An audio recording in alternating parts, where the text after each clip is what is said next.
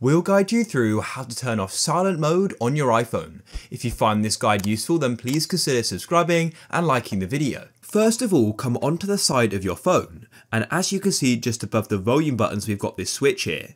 So what you want to do is go and push that up, and then as you can see, that will then switch it to loud mode and ring mode. If it's pushed down, that means it's set to silent, as you can see. So firstly, make sure it's pushed up towards the screen and it says ring when you push it up. The next thing you can do is make sure your phone isn't on Do Not Disturb. To go and check this, open your control center by dragging down on your battery, and then you've got this focus option. If you go and hold on that like so, you can see a list of options, Do Not Disturb being one of them. When that's enabled, notifications and things is going to be silenced. So you want that to be disabled for your notifications to be loud. And the next thing you can also do is go and change the volume of your notifications and alerts.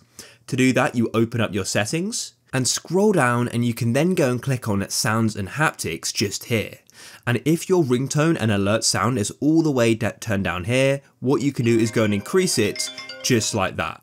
And I prefer to have change with buttons turned off, but yeah, make sure that is increased as well, as otherwise your ringtones and alerts will just be very quiet in general, not quite silent, but very quiet. So try turning that up as well, and hopefully you now have unsilenced your phone.